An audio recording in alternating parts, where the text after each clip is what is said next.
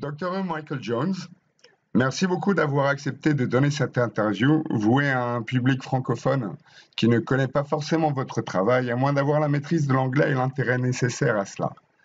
Vous êtes citoyen des États-Unis d'Amérique où vous menez une carrière d'universitaire fructueuse, écrivant de nombreux livres. Vous êtes l'éditeur de Culture Wars Magazine et fréquemment invité chez Press TV où vous commentez l'actualité, étant allé vous-même en Iran pour une série de conférences aux côtés, me semble-t-il, de Maria Poumier, Jean-Michel Vernochet et Gerold Coleman, entre autres, qui commentent également l'actualité depuis la France. Vous êtes un auteur très prolifique. Votre travail se focalise grandement sur les différents modes de perversion et de soumission de l'esprit qui imprègnent de nombreux aspects de la société moderne, depuis l'industrie cinématographique à l'architecture urbaine, en passant par la musique et la littérature, explorant avec beaucoup de soin les passions coupables cachées derrière le romantisme allemand de Wagner ou de Goethe, par exemple, ou le mouvement Bauhaus en architecture. Fervent Catholique, vous avez également voué votre œuvre à promouvoir la défense des valeurs chrétiennes que vous définissez comme une bataille entre le logos et l'anti-logos, que je résume en la réalisation de la volonté divine incarnée par l'évangile du Christ, en dépit des réactions impénitentes à son universalité. Ceci se reflète dans vos livres alors que vous partez à l'assaut de la dégradation des valeurs morales à l'université de Notre-Dame en Indiana où vous vivez, par exemple, ou encore de ce que vous appelez l'esprit révolutionnaire juif et son impact sur l'histoire du monde, titre de l'un de vos ouvrages. Vos livres sont disponibles en ligne chez culturewars.com et vous diffusez de nombreuses vidéos sur YouTube que je recommande vivement à nos spectateurs. Afin de lancer notre discussion, permettez-moi de vous renvoyer au courriel où vous avez répondu à ma demande d'interview, où vous exprimez l'idée, je cite, que les Français furent le vecteur par lequel le logos arriva dans le Nouveau Monde. Au regard de l'histoire récente et de l'actualité, pouvez-vous, s'il vous plaît, nous en dire davantage? Yes, thank you. I've already begun this discussion by talking about the arrival of the Jesuits, the French Jesuits in North America. The explorer La Salle passed by my house in the 17th century. He missed the portage. South Bend, Indiana is significant because there was a portage here. You could take your canoe off the St. Joe River. You could carry it to where the South Bend Airport is now and put it in a little stream, and that would take you to the Kankakee, and that would take you to the Mississippi. So it was one of the links between the Great Lakes or Quebec and the Mississippi. It got replaced by Chicago as the main link because you didn't have to take your canoe out of the water in Chicago.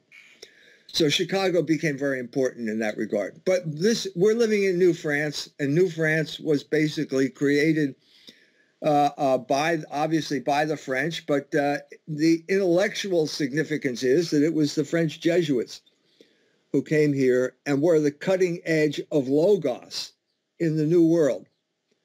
Not just here, the French Jesuits, obviously, in Quebec were very important. This is in the 17th century, right? With Jacques right. Cartier and the Right. people that followed him. That's right. Mhm. So we're talking about the middle of the 17th century and the Jesuits coming over here and basically catechizing the Indians as memorialized in the Jesuit Relations. The Jesuit Relations were a bestseller in France during the 17th and 18th century.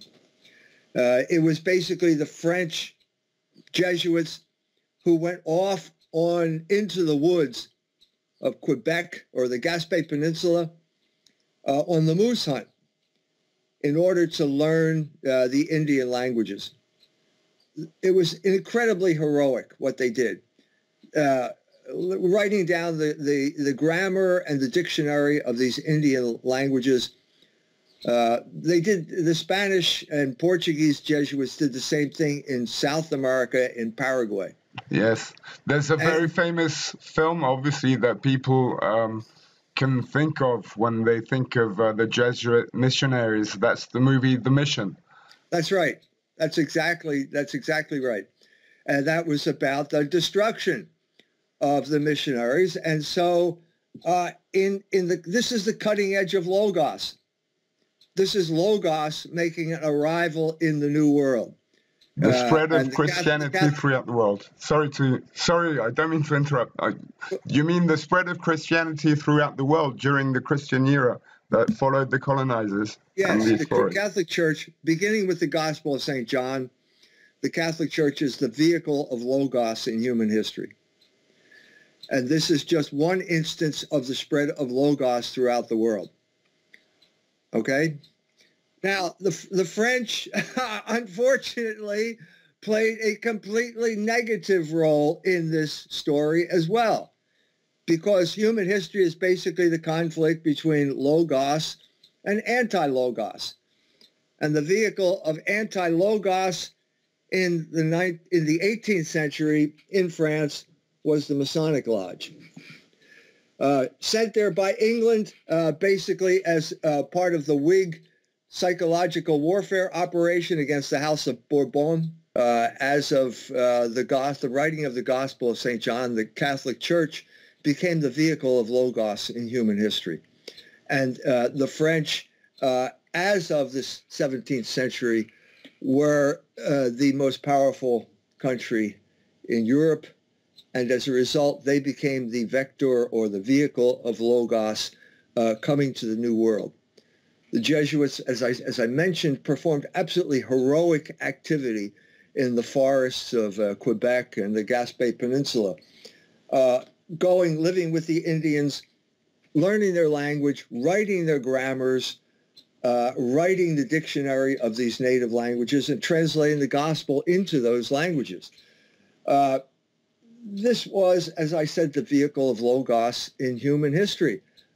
Unfortunately, for the progress of Logos, France was also the vehicle of anti-Logos from the 17th into the 18th century, in particular in the 18th century.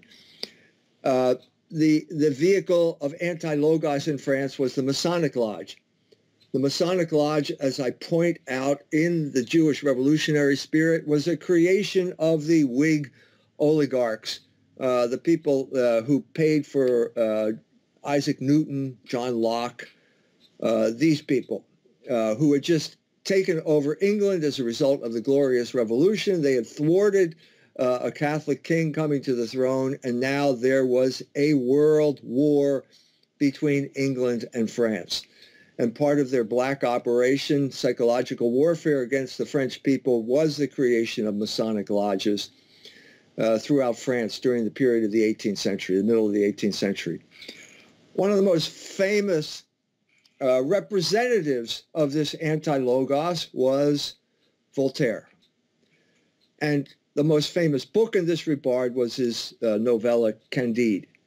Candide was essentially a calumny against the Jesuits, specifically a calumny against the Jesuits in Paraguay, who had become famous because they had created first of all, they had done exactly what the Jesuits in North America had done. They had gone into Paraguay, to the jungles of Paraguay. They had taught, they had learned the language, Guarani, which is now one of the official languages of Paraguay because of their efforts. And they had created an economic system unlike anything in the world, an alternative to both capitalism and slavery, which were the two competing institutions in the New World. Voltaire entered into this. Voltaire was an agent of the English Freemasons. He met the great poet Alexander Pope, and Alexander Pope immediately realized that Voltaire was a spy who was spying on him, pumping him for information about English Catholics. He went on to write Candide. Candide stopped the influence of the Jesuits. Their Jesuit relations, particularly the ones about North America, were bestsellers in France during the 18th century. Everybody was reading them. Voltaire knew this, and basically it was a frontal attack on the Jesuits that was incredibly successful because he got the Duc de Choiseul to go to Rome and basically get the Jesuits suppressed. The Jesuits, this ruined their work in South America and Paraguay. And as you mentioned, the movie The Mission is about that. It's exactly about the Masonic destruction of the Jesuit reductions in Paraguay.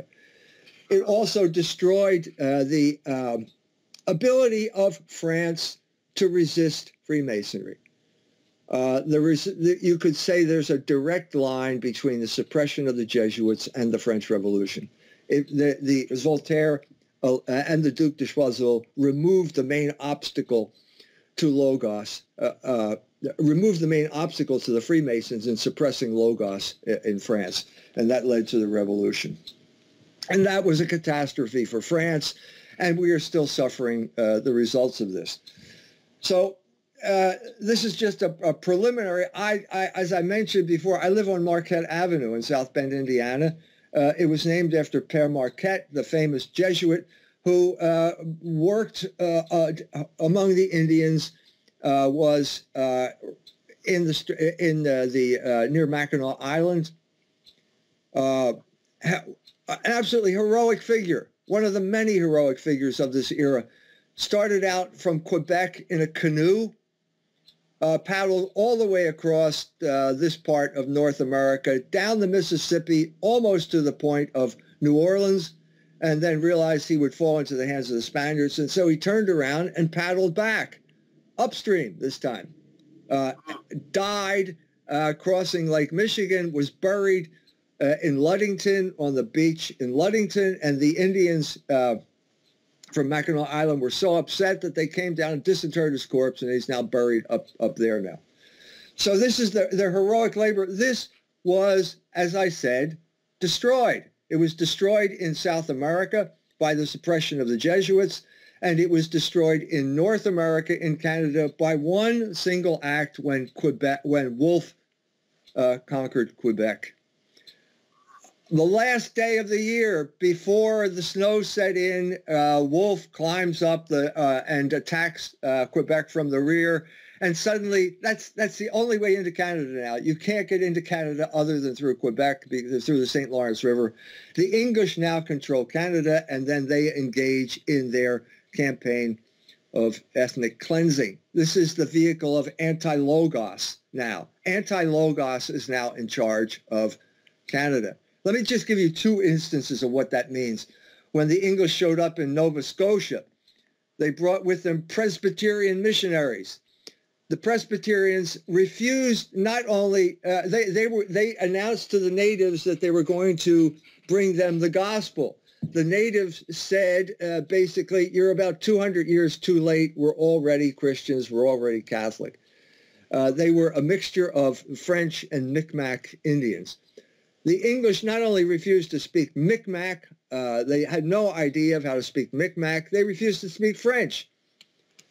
Everyone had to become an English Presbyterian Catholic in order to call himself a Christian, according to this new regime of anti-Logos.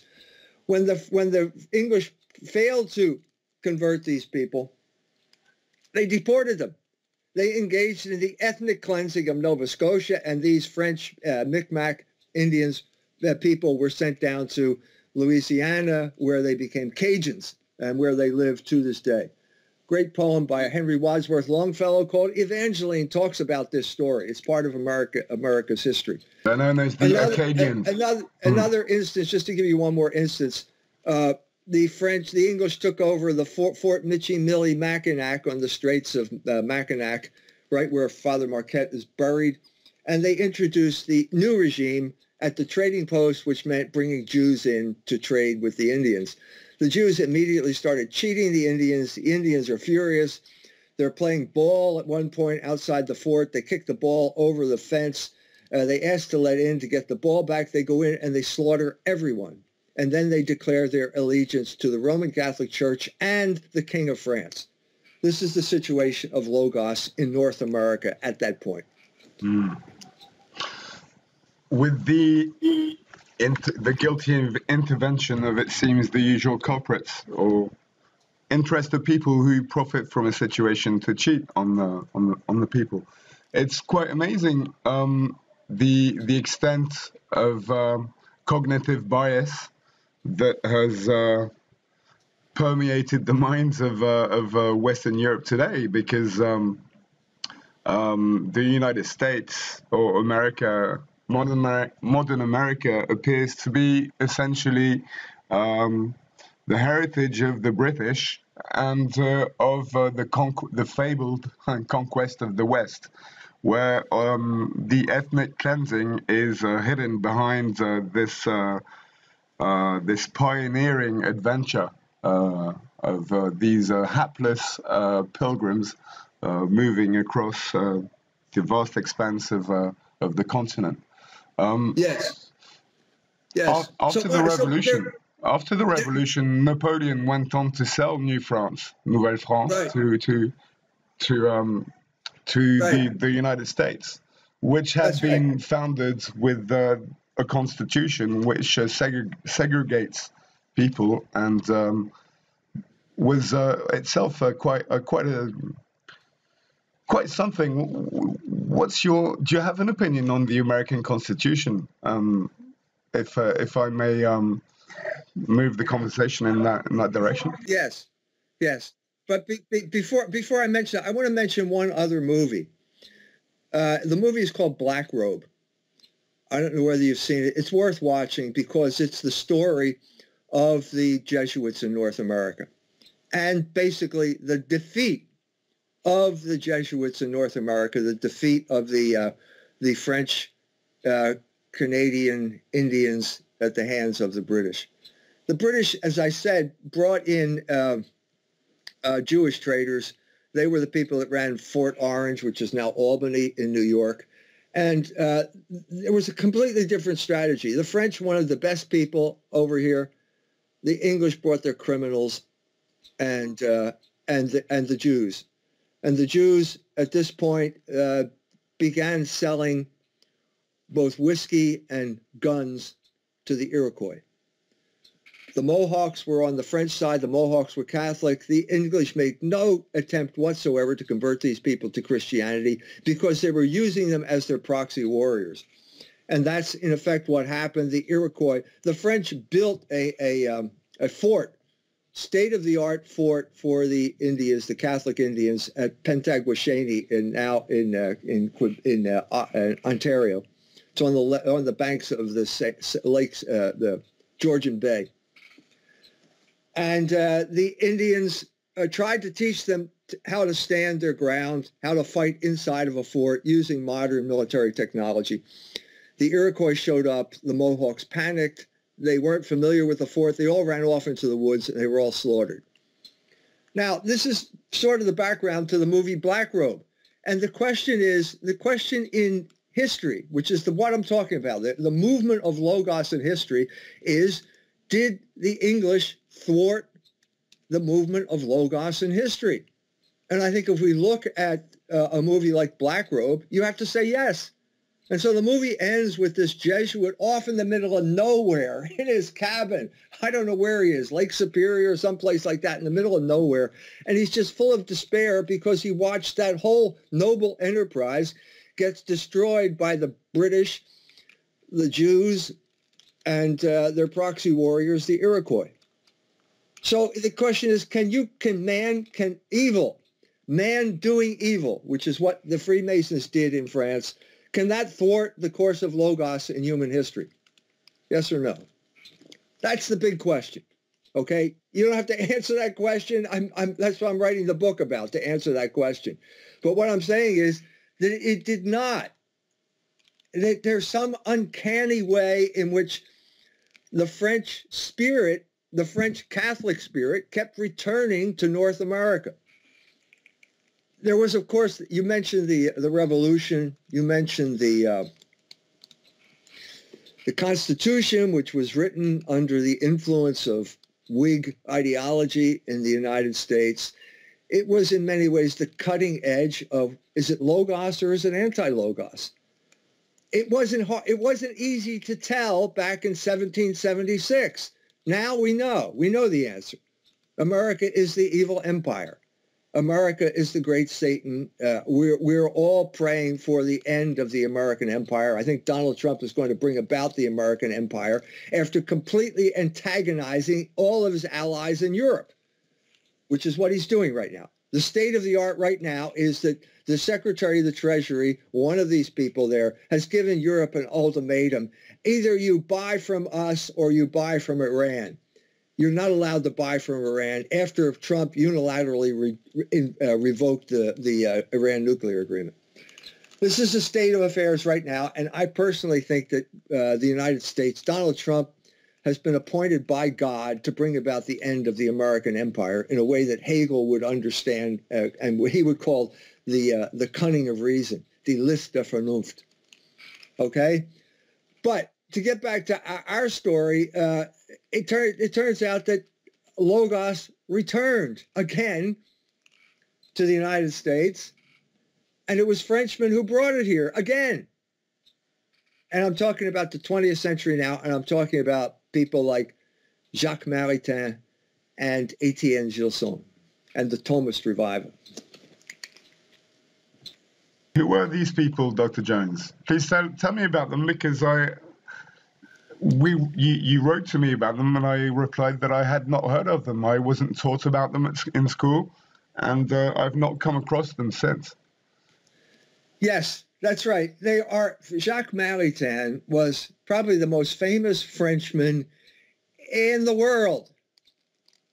Certainly, he was the most famous Frenchman in the United States during the period from about 1930 until 1960. He went first to the University of Chicago, which was a university founded by the Rockefellers, and there is huge turmoil because the American philosophy had basically run out of gas, as we would say here. We're talking about pragmatism, John Dewey. This was the official behaviorism, which was basically the official sociological ideology of the University of Chicago, the Rockefeller University. And Maritain shows up there largely because of two men, Robert Hutchins and Mortimer Adler. Adler's a Jew who was a Thomist, a Jew and a Thomist, an unusual combination, absolutely convinced of that Thomism was the vehicle, Thomism being the philosophy of St. Thomas Aquinas, who was a professor in Paris during one of the crucial moments in the history of Logos, the middle of the 13th century, toward the end of the 13th century. Pierre Duhem, the famous French physicist, said that science, modern science, was born in Paris in 1277 when Bishop Etienne Tempier condemned Averroism. This is the Thomism. It was because of that science developed there, and Thomism was the vehicle that allowed it to develop, the philosophical vehicle that allowed it to develop. And now the representative of Paris, of France, of Thomism, of the entire tradition of Logos, of Christianity as focused in the Middle Ages in Paris, is now in America. So we have the same thing again. It's like the 17th century all over again, except it's not Jesuit missionaries. It's Thomists like Maritain and Étienne Gilson. Mm-hmm. It's the resurgence of spirit, as you might say. I think that's exactly what we're talking about here. And so America, as I said, is just America. Who said this? It's a country that went from barbarism to decadence without finding civilization along the way. That seems very true today, where we have drag queens reading library books to children with official patronage of the gay mayor of South Bend. That's the way it feels today, but it did not feel that way in the 1930s, I guarantee you. And the 1930s was one of those crucial moments in history where, again, we're faced with a choice. And the choice is, once again, it's always the same choice. It's Logos or anti-Logos. And anti-Logos is this American Protestant spirit, Okay, the culmination of that, it's been refined. The religious element has pretty much disappeared. We have American pragmatism, a kind of crude philosophical instrument that basically panders to American interests. And now there's a debate in Chicago between the pragmatists and the Thomists. And it's Maritain and Gilson on one side and John Dewey and a whole bunch of other people on the other side. And the pragmatists lost the argument, okay? They lost because it's a weak, there would be no challenge, okay? The French just cleaned up. They defeated them. But the other people in this Chicago were the ones that they should have been thinking about. So in Florian Michel's book, which is a great book on this, La pensée catholique dans Nord-Amérique, hasn't been translated into English, but it's a great book because it talks about all of the characters that were there. And one of the characters he mentions at the University of Chicago is Louis Wirth, a Jew from Germany. Family came from Trier. And Louis Wirth was not a philosopher. He was a sociologist, and what he was involved in was psychological warfare, literally. No doubt about it. He was part of the psychological warfare establishment for the United States during World War II. The Office of OWI, Office of War Information, was that the propaganda ministry. It was related to the OSS, and all of these things got subsumed into the CIA after the war. So he's the psychological warfare expert, and he, at the time, the same time that Maritain defeats Dewey and those people in philosophical battle at Chicago, he's working on the ethnic cleansing of Chicago. He's from Chicago, and after World War II, there is a civil war in Chicago. It's called social engineering. The basis of it is social engineering. Social engineering was created at the University of Chicago as part of the psychological warfare effort there. And it begins with the movement of black Americans from the South into Chicago, flooding them into Catholic neighborhoods and destroying their neighborhoods. Louis Wirth was intimately involved in that. And so as a result, the real battle shifted. The battle between Logos and anti-Logos was not a philosophical battle. It was a psychological warfare battle. And unfortunately, Jacques Maritain, brilliant as he was, didn't have a clue, didn't understand at all, because no Catholic understood what was going on at the time. Obviously, because it's underhand dealing in a sense. It's behind your back maneuvering. That's right. If you knew, social engineering only works if you don't know that it's working on you. That reminds me of the motto of the Beta, I believe, that says, through deception we wage war. You know, it's was it the Beta or it's the Dagana, some Israeli military outfit? The Mossad. That's the Mossad, the motto of the Mossad. Oh, right. Okay, it's the Mossad then. Through deception they wage war. There you go. So in the 18th century, it was the Freemasons versus the Catholics. Now it's a coalition of the Protestants and the Jews. The Protestants are known as WASP, White Anglo-Saxon Protestants at this time. They're not really, they're Protestant by sociological category, not by religious belief for the most part. And the liberal Jews like Louis Wirth, and they combine in a war against the Catholics. All of American history is a function of the triple melting pot, which means there are three ethnic groups in the United States based on three religions, Protestant, Catholic, Jew. This is a crucial, if you don't understand this, you can't understand American history at this period of time. Maritain mentioned it. He wrote a book about America, Reflections on America, completely naive. It was like the classic European. Are you familiar with Babar? Babar, the elephant. Of course I am. It was one of my childhood favorites.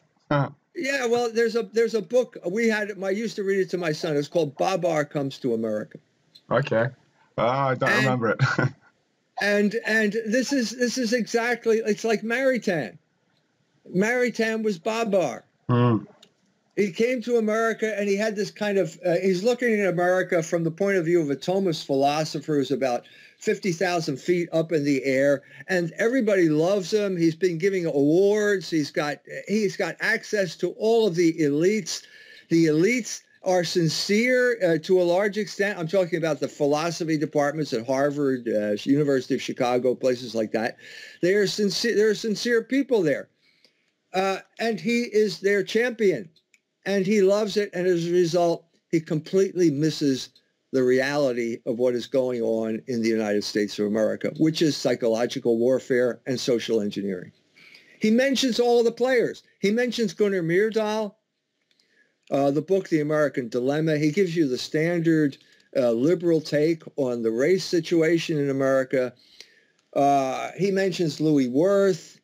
He mentions all of these people, but he can't put two and two together. He can't connect the dots. It's one of the tragedies of once again, tragedy of logos, the progress of logos in human history. So America has the chance, and it gets destroyed once again.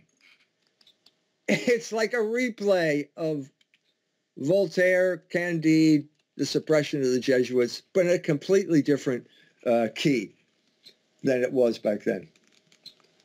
And, well, we're living very troubled, even if they're interesting times, as the Chinese would say.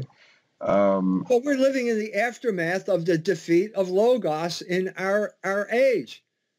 This is what happens. Okay, the Catholic Church, as I said, is the vehicle of Logos. They had an incredibly strong presence in the United States at that time, and that's why Maritain was received so avidly, because the church was strong. In the 1930s, the church could threaten the Jews who ran Hollywood with a boycott, and the Jews capitulated, and the Catholics kept the Jews under control in Hollywood for 30 years. And then after the end of the Second Vatican Council, the church basically collapsed as an institution that held the civil power in line, held them accountable to the moral law. I believe you've worked a lot on the Second Vatican Council and the origins of this perversion of Catholic dogma. You've related it back to Cardinal Rampolo, I believe, at the beginning of the 20th century. It's a very interesting subject, which the French audience is not necessarily familiar with. So Maritain had a huge influence on the thinkers in the Catholic Church. He had a huge influence on Pope Paul VI. And he had a huge influence on Ratzinger, Pope Benedict XVI. Ratzinger gave a speech in 2005 when it was, what was it like to be at the Second Vatican Council? And he said, during this time, we realized that the American Revolution was different than the French Revolution. The French Revolution was anti-clerical, but the American Revolution was not. It was something else. Well, okay, I can understand that, but it had a devastating effect on the council and on the understanding of America. And this was all traceable to Jacques Maritain. You can read his book, Reflections on America, and you can realize he wrote this in 1956, I believe. This is 2 years before the death of Pius XII. And at this point, the church realizes it's in a state of crisis. And Cardinal Ottaviani then goes to Pope John XXIII and says, we have to hold a council. If you read Cardinal Ottaviani's preliminary documents, there are two threats to the Catholic Church. One is the Soviet Union. Everybody knew that. The other threat is America. Well, wait a minute. I thought America was opposing the Soviet Union. Well, yeah, they were. But Italy and the Catholic Church, by extension, was caught up in the Cold War and was choosing not to say the wrong side, was choosing sides when it shouldn't have chosen sides.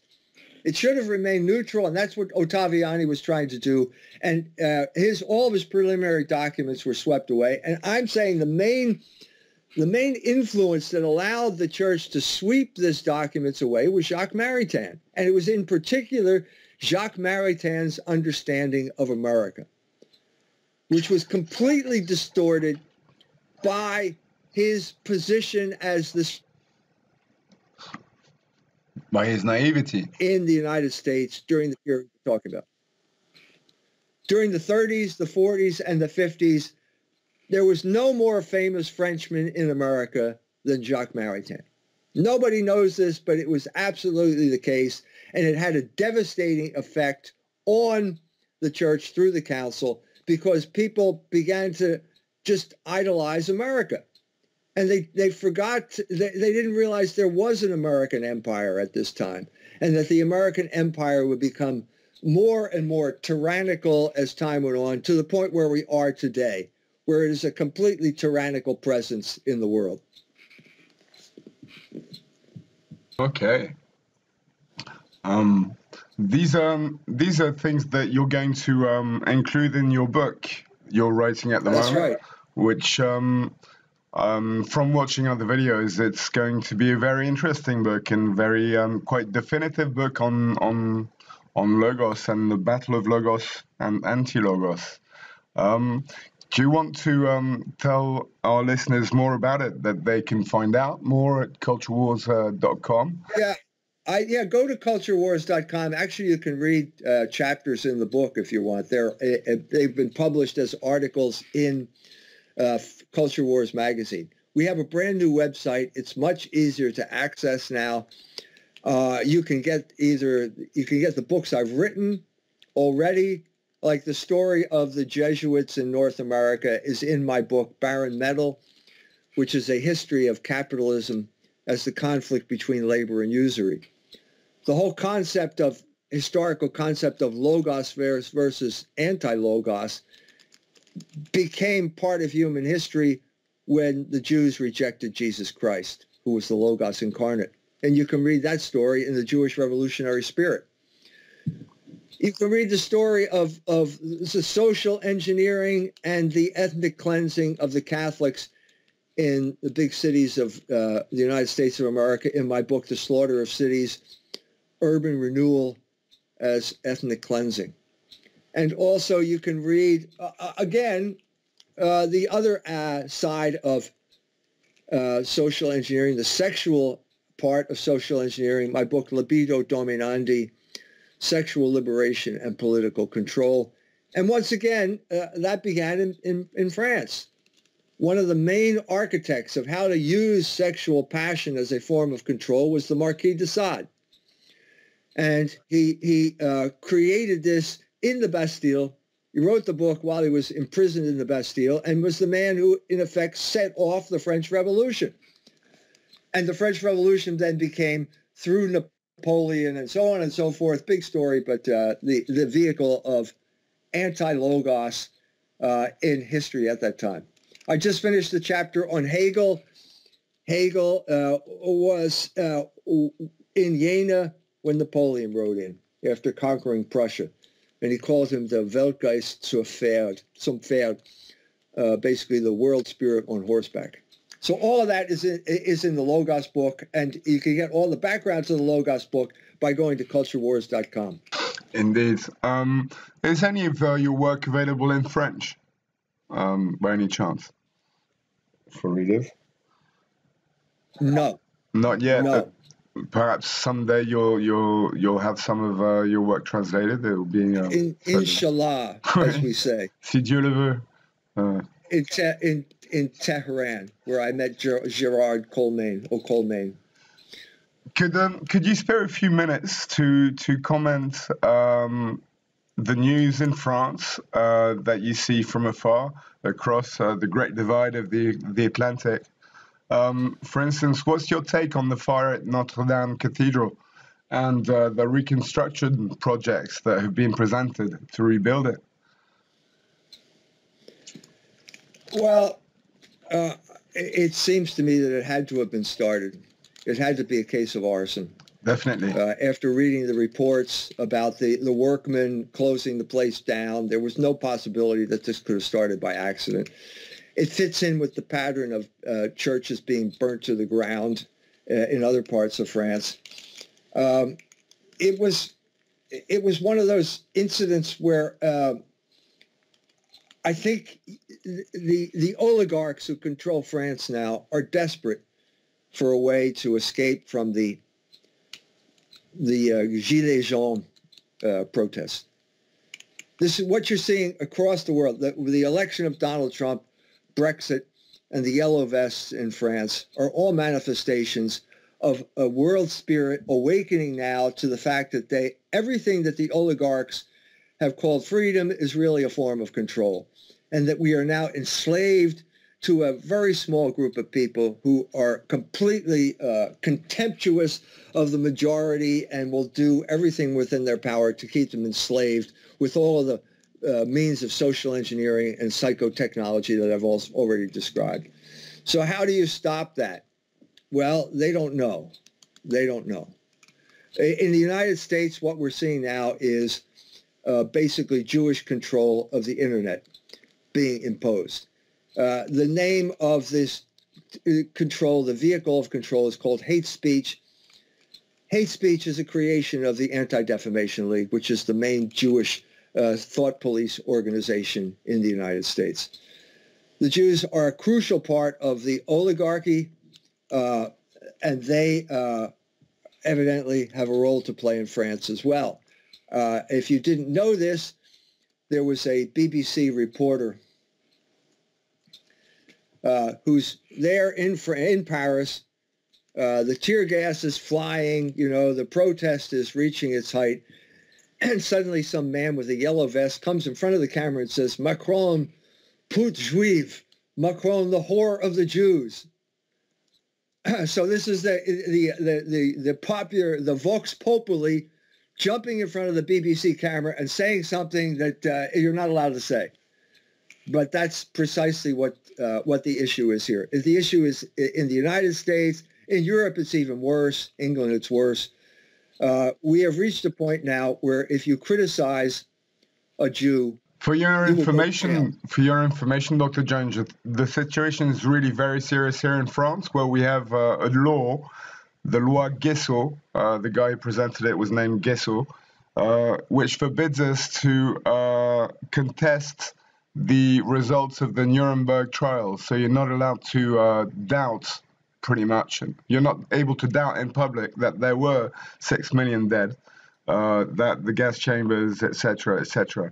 And I'm going to have to be careful in my translation and on posting this video in case I get don't want to break off. the law, okay? But I do want to talk about the situation. So do I. I will tell you right now exactly what the situation is in the United States of America, okay? I've been on many YouTube videos. I get requests every day to do an interview. So one of them turns out to be a man by the name of Michael Brown. He calls himself a Christian, but he's a Jew. And he starts talking to me about anti-Semitism. Okay, I'm trying to explain to him. Anti-Semitism is a racial concept. It was created by Wilhelm Marr in Germany in 1871 because he didn't want to use the traditional religious categories to talk about Jews.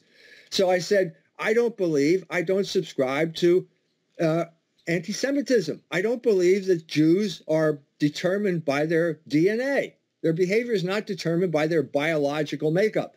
Well, this isn't good enough for Dr. Brown because he says we get into a discussion of Scripture in 1 Thessalonians 2 in particular, where St. Paul says the Jews are the people that killed Christ and they are enemies of the entire human race.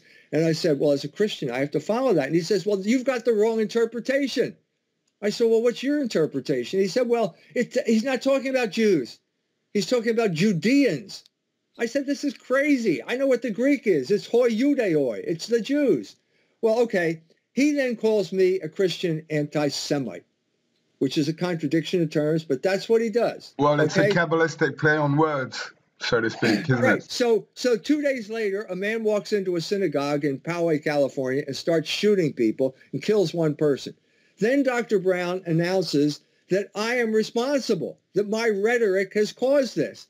I said, no, wait a minute. I'm not responsible. I've been saying no one has the right to harm the Jew. I've been representing the Catholic position. I've been saying don't harm the Jew. Okay? 2 days later, the ambassador from Israel shows up in the United States. He goes before the United Nations and he says, the time for discussion is over. We now have to make anti-Semitism a criminal act. It's going to be against the law now. So you see what happens here. Now, if you disagree with a Jew over something, let's say, the interpretation of 1 Thessalonians 2, you can now go to jail if these people have their way. This is already the situation in England. Jez Turner went to jail because he did a video on the Jewish police force in London. No one contested the truth of what he said, but if some Jew is upset by what you say, you go to jail. And the United States has been the exception, and now the Jews are pressing for these hate crime legislations all across the United States right now. It's a critical situation, and we as Americans have to stand up and say this is completely antithetical to everything that America stands for. Yes, I was brought up a Catholic with Catholic upbringing. I was lucky enough to even go to a Benedictine school for 8 years. And I was brought up with great admiration for America, for the United States, and milked by Hollywood films, etc. And that took me into adulthood until I realized and woke up, had my awakening moment, like many people have done, and more and more do so in recent times. And indeed, America did seem like a paragon of many virtues, of self-determination within a very free and open society. And I don't mean open society in a Soros in a Soros style, but in a free and mature adult society, intellectually mature society. And seems to me that on 9/11, a certain version of that virtue was brought down by some culprits. Okay, because at the top of the World Trade Center was the commodities market, which was not in Wall Street, which dealt with the derivatives and all the options and all the speculation and the usury. At the top of the World Trade Center was the place where you traded orange juice and wheat and things like that. And when it got taken down, the commodities market got more and more volatile because it got transferred to Wall Street, I believe. And this eventually led to the Arab Spring because of the food riots in Tunisia, etc., etc. And that was like a version of, to me at least, it's a very personal interpretation. An attack at the